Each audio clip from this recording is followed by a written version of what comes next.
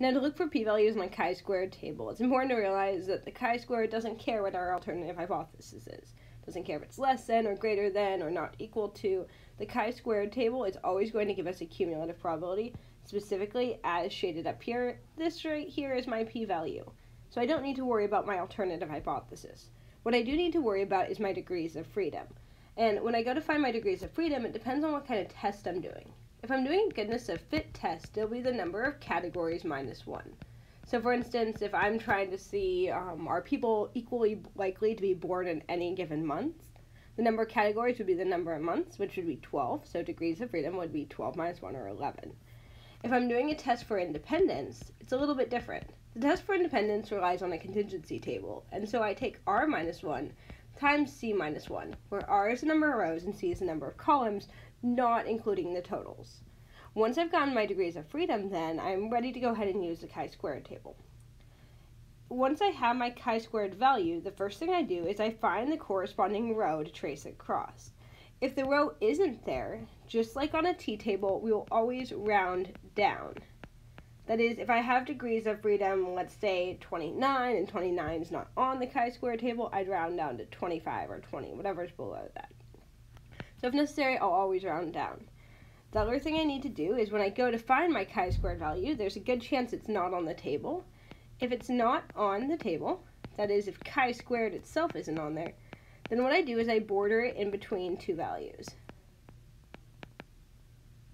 So at this point, it's time to go ahead and do an example. I've got all this information. For our first example here, let's go ahead and say I have a chi-squared value of 1.97, and my degrees of freedom in this particular example is going to be 1. To find my p-value then, what I'm going to do is start off by looking at what row I have.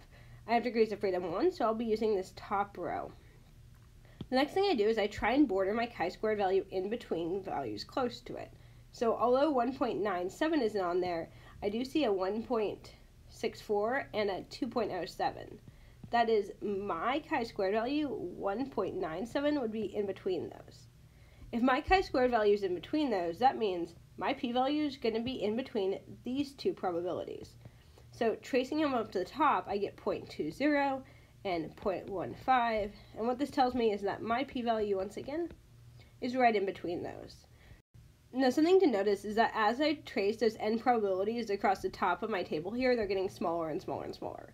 That is, 0.25 is less than 0.2, which is less than 0.15, and so forth. And that's because my chi-squared values in the table are getting bigger and bigger. So while one chi-squared value might be here towards the middle, as I move out, the n tails there are getting smaller and smaller and smaller. So as the chi-squared values in the table get bigger, the n tails at the top get smaller and smaller and smaller. That's important because it tells me that down here, 0.2 is greater than my p-value, which is greater than 0.15, because I'm moving across the top of the table there. Now to go ahead and refresh what we just did, to begin with, I found my degrees of freedom. I highlighted that row. I found two values that were on either side of my actual chi-squared and traced them to the top. Because my chi-squared was in between those two, my p-value is in between those two n tails. This gives me a bordered region for my p-value, which will allow me to compare my p-value to 0.05.